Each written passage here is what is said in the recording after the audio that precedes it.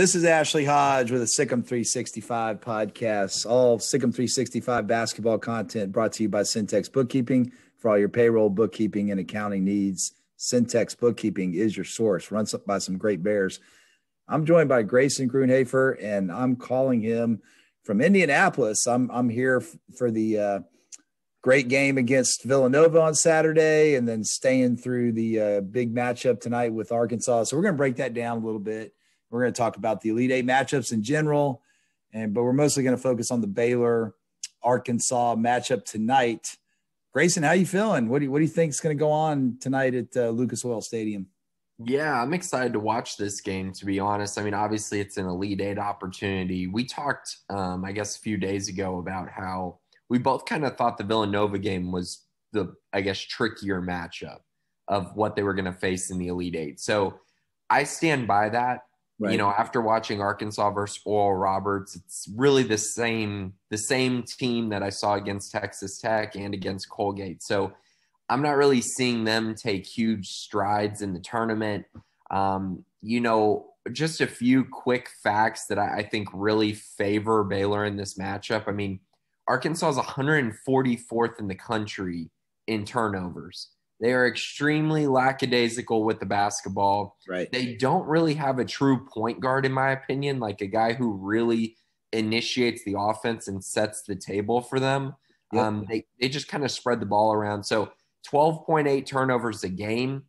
I mean, and that's against, you know, who knows the competition, you know, most nights. I mean, there's some fluctuations there. So there's a chance Baylor could force Arkansas to turn the ball over quite a few times. The other key stat that I'll note that's kind of interesting, and I don't really know how to take it, so I'm curious your opinion on it, but Arkansas hasn't made more than 5 3-pointers in a tournament game so far. And the one they did was against Colgate, in which they scored 85 points.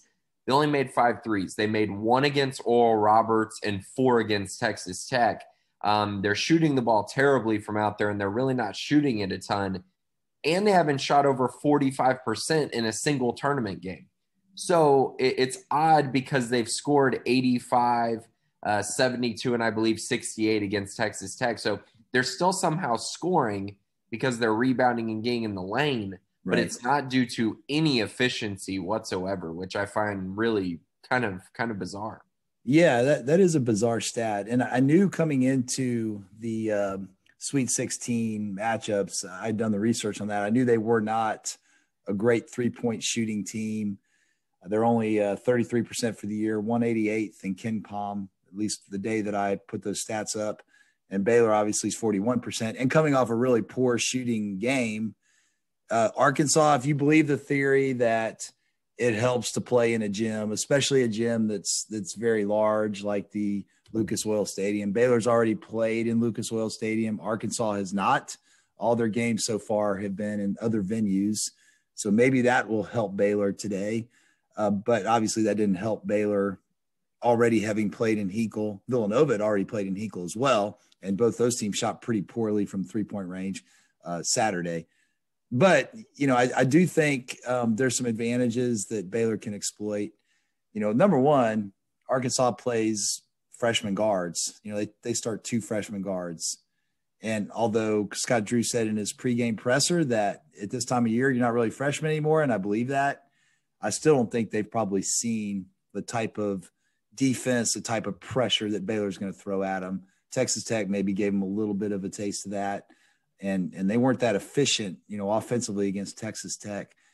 Having said that, you know, Drew also mentioned that they've won 12 of their last 13 coming into this game. So they're on a roll. They've only lost to LSU in the SEC tournament. A lot of close games. They haven't beat like a murderer's row, but they did beat Alabama. They beat Alabama convincingly, 81-66 during that stretch. So I do think that it's not a game that you just want to chalk up in the W column. Obviously, all the teams left are hot teams and good teams. But if Baylor plays their game, KenPom says that Baylor wins 72% of the time. I really feel that, you know, this is a game Baylor wins 90% of the time. You know, if they had 10 matchups, Baylor's going to win 9 of these. Would you agree with that assessment? That's a bold take. It's the Elite Eight. I'd probably be safer saying 8 out of 10. Okay. Just and I think a part of it, and it's really tough right now, but like Jared Butler's got to play better. Oh, yeah. And I mean, if Jared Butler's going to be playing like he has been, I mean, yeah, they could lose 2 or 3 times out of 10. And I know that's still, a compliment to Baylor that they could beat this team without Jared Butler playing well. But I'm a huge proponent that if this team is going to reach their ultimate goals, he has to play better. And I think this is an opportunity for him to really, get Baylor to the Final Four, turn the tide a little bit of his NCAA tournament run, and really help them get there. And I do believe they're going to need him to play very well because Arkansas does have some long, rangy defenders. Right. They're probably going to deploy a pretty big defender to put on Davion Mitchell to utilize their length a little bit. And they might do it to Jared too. And honestly, I think Villanova's length at times really was a problem for Jared. He couldn't get shots up. He seemed, after he got it blocked, one shot blocked by Slater, he just didn't really want to shoot threes anymore. He kind of, I think, lost a little bit of confidence. Plus, he had missed quite a few. So I'm curious if he's able to find a formula to combat that or if it's more of the same. But, he's got to continue to be aggressive. I've said it for a while. I think he is their best player and probably their most important player to reach the ceiling that they want to go to win a national championship. I think he's the most important. So this is a big step in that direction. But Arkansas's got some athletes, like you said, but they are young. And so hopefully Jared can take advantage of that. Yeah. And I'm going to make this comment. I think Maceo Teague needs to hunt his shot a little more. I think he only took 6 shot attempts in that game.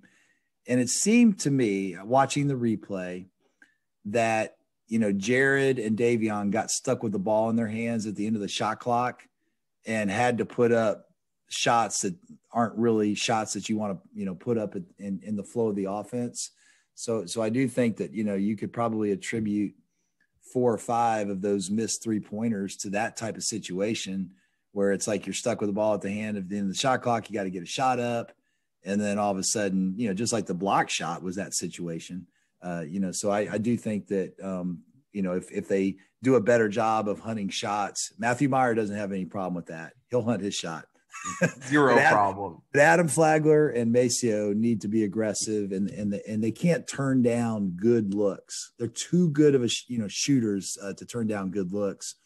So hopefully we'll see that today because those guys are really efficient offensively. And Ashley, I also wanted to say to that point, a lot of times defenses are going to really hone in on Mitchell and Butler. Yep. And I think we saw it against Nova.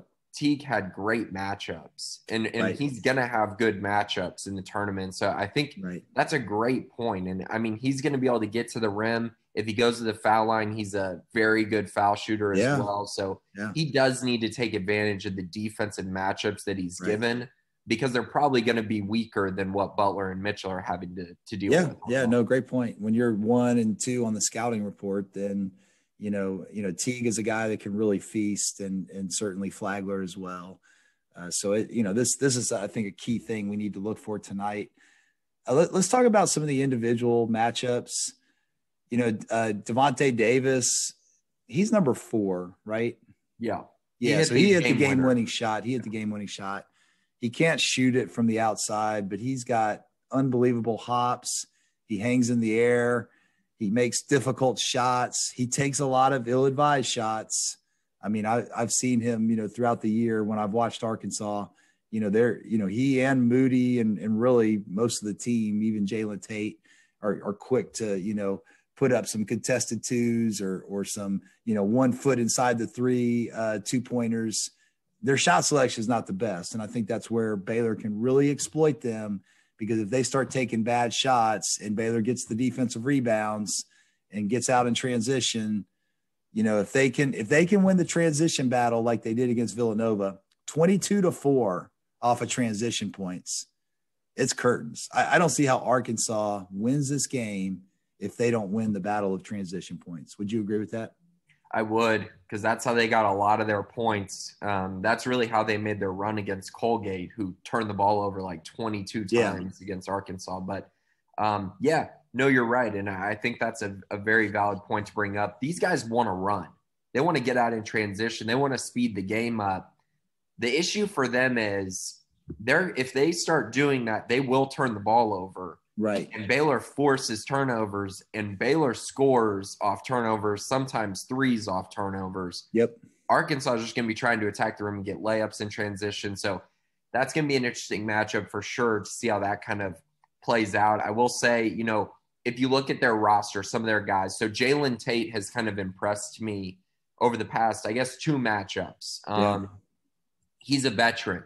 Yep. And that's what kind of scares me about him a little bit. He's not as big as Samuels for Villanova, but they kind of play the same way. He wants to post you up. He wants to get into the lane. He wants to finish physically in the paint. I mean, he did that relentlessly down the stretch against Oral Roberts.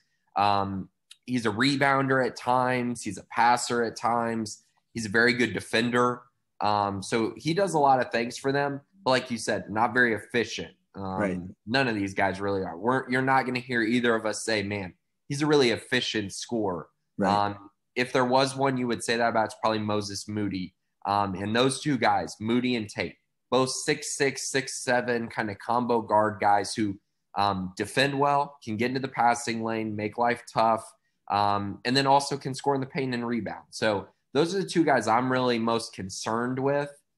Everyone else, if they get contributions from them, well, okay, I guess, that's not really fair because Smith is probably going to be another big mismatch in the paint at times. But I guess outside their big 3. I don't think they'll play him. I mean, I think they're going to use him. Oh, no, Justin Smith. Yeah, I'm thinking of Jalen Williams. Justin Smith, obviously, Mark has to, try to win that battle because he's a hard guy to keep off the glass. He scores a lot of his points around the rim, very active. I mean, yeah, he's the one guy that concerns me the most because I think our backcourt's going to do a good job of frustrating their guards and making life difficult for them, just like they've done to every backcourt, the last 2 years.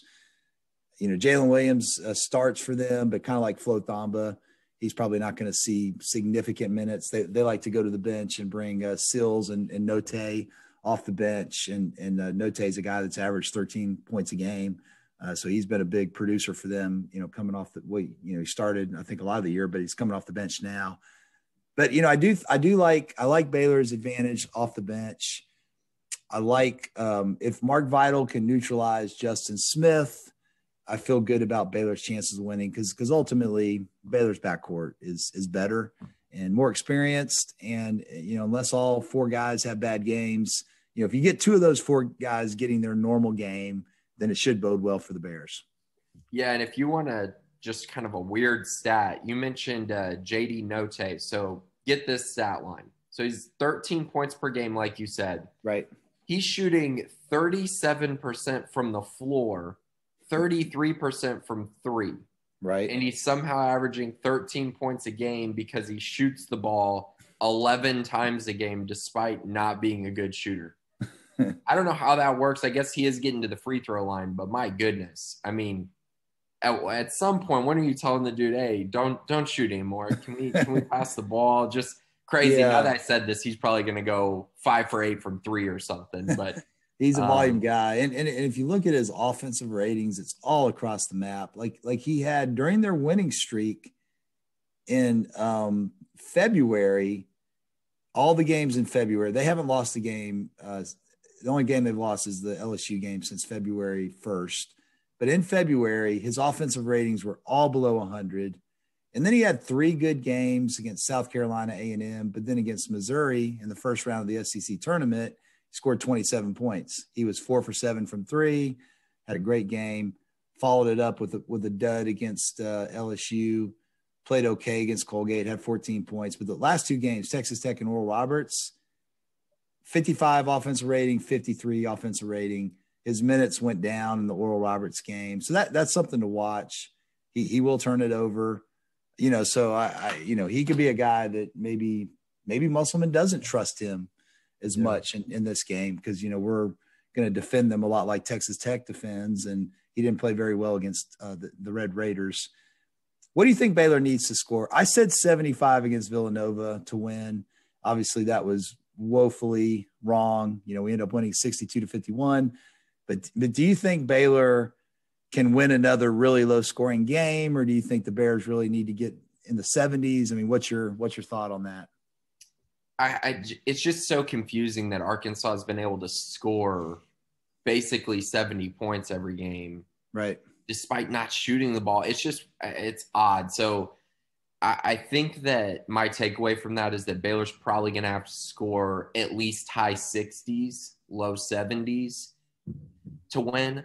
But I think they're going to score more than that, personally. Yeah. I think this is a game where Baylor, you had your really tough challenge against Nova, didn't shoot the ball well. I just think something's going to change a little bit in this game. I think they're going to play a little bit more loose. Right. I know you have an opportunity to go to the Final Four, but it's just different. That first game of the weekend, trying to get into a rhythm. I really think that they're going to play much better on the offensive end. And Arkansas, they don't have a ton of firepower unless they just come out and just shoot like they haven't all year. So, right. Yeah, I think if they score high 60s, low 70s, they should be able to win this game. But, yeah, I think they'll score a little bit more. Yeah, Arkansas's defense is outstanding. Number 8 in Ken Palm. The Bears are 27. But, the Bears were top 5 before the COVID pause and certainly looking more like the team that is a top 5 defensive team in this NCAA tournament. So that's Arkansas is not as efficient on the offensive end. 45th, Baylor Bears are number 3. The Bears do a tremendous job under Scott Drew ever since Rico Gathers set foot on campus. The Bears have been one of the best offensive rebounding teams. Really before that, the Quincy ACs of the world, they were a great offensive rebounding team. Number 6 in offensive rebounding efficiency. Arkansas is 65. I thought they would have been a lot higher just watching them play, because it seems like, especially against Oral Roberts, they just feasted on second chance opportunities and offensive rebounding opportunities. But Oral Roberts is really weak in that area. And so is Baylor. Baylor's, that's the weakness, is we're not a good defensive rebounding team, number 265 in defensive rebounding. So we got to be better there. I think we'll show up for that, in these next few games. But the evidence would say that that's a weakness for us. All right, so we did this for Villanova. I'm going to test your knowledge of Arkansas basketball. Name me 5 Arkansas basketball players from the past. Oh, this one is – oh, man, this one's a lot tougher, isn't it? Can we name football players? Man, they had some good teams, but I don't even know if I can name – I don't even know if I can name, like, any. 3.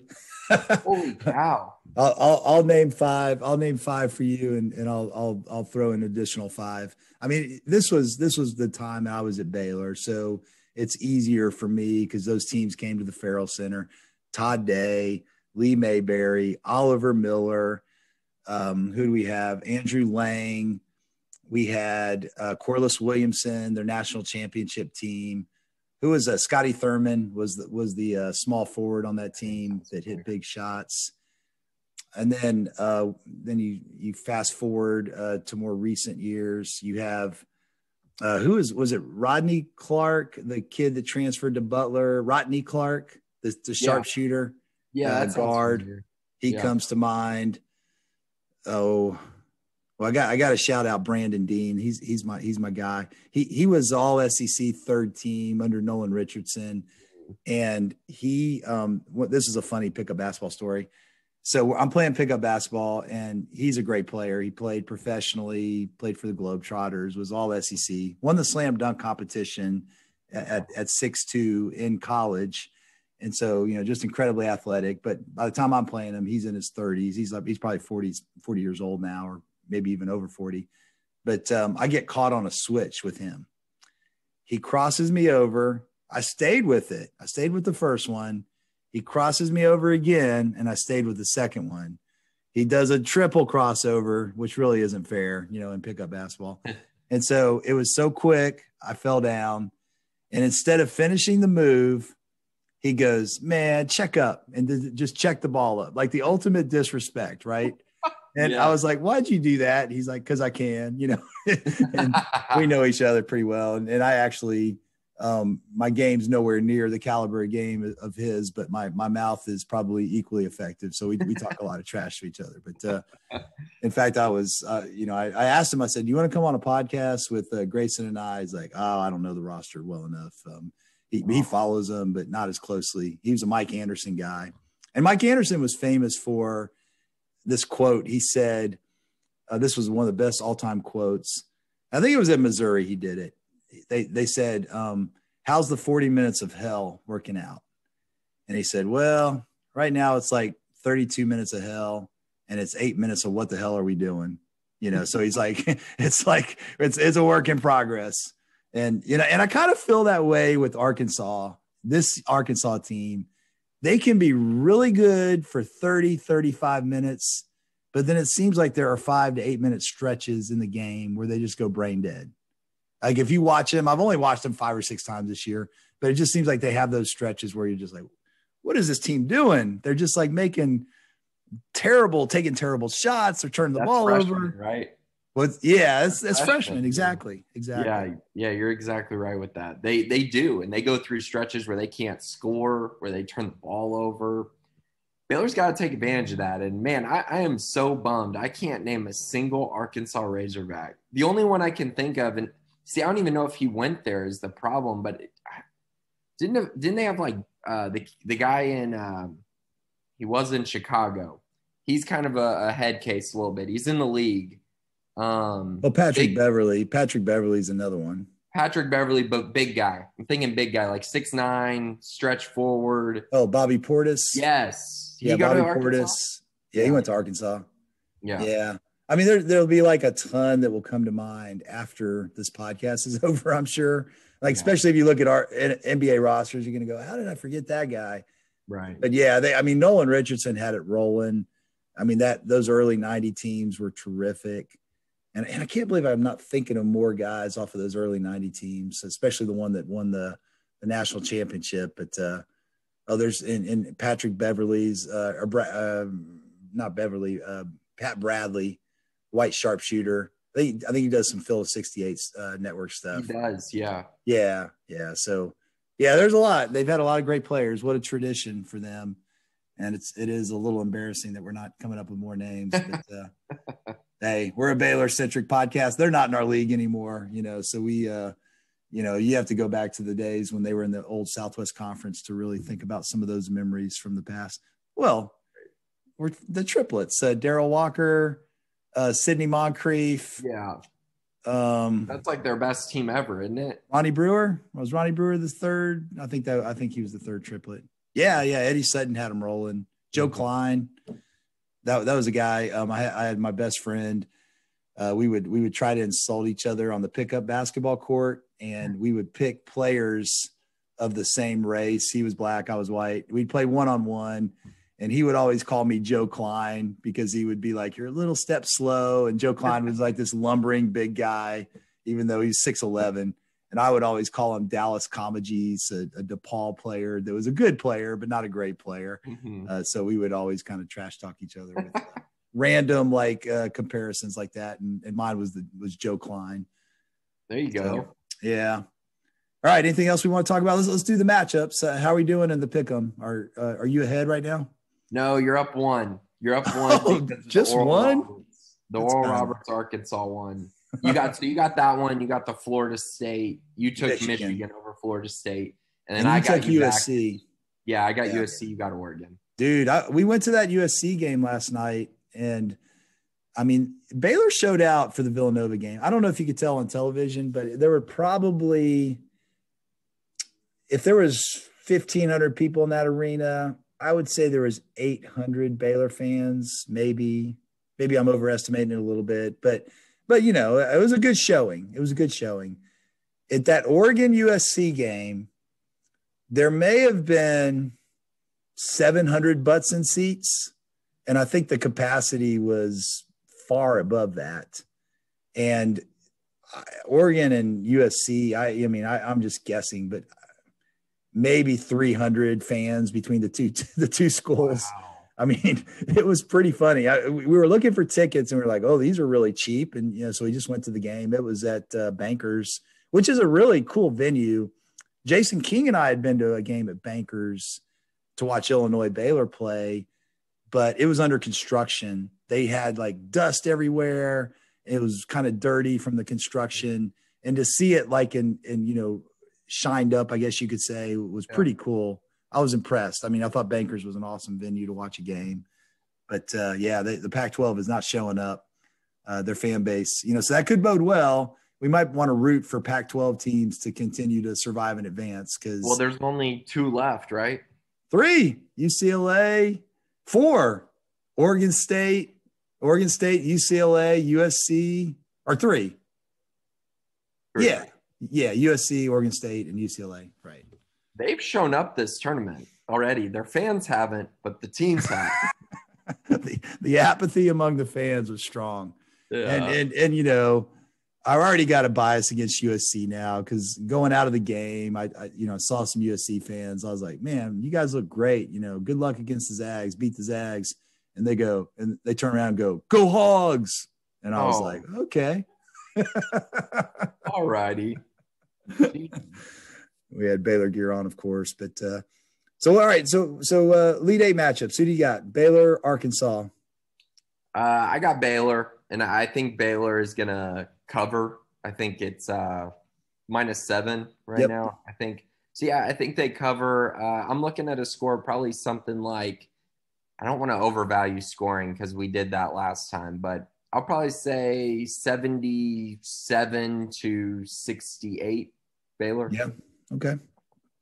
I got the Bears 82-68. I think the Bears make a statement this game. Arkansas's had a great season, bright future under Musselman, terrific coach. Just don't think they have the horses to get it done on this stage. And I think the Bears win this game by double digits. All right. We got Houston and Oregon State. The surprising run of the Oregon State Beavers. Man, oh man. Houston looked a lot better in their last game.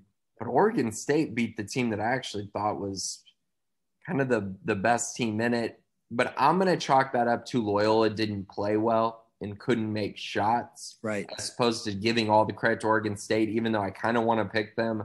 I got to go with Houston. I think Kelvin Sampson will have those guys ready, and Houston will be in the Final Four, as crazy as that sounds. Yeah, me too. I think Oregon State, the advantage here is Kelvin Sampson is a terrific coach.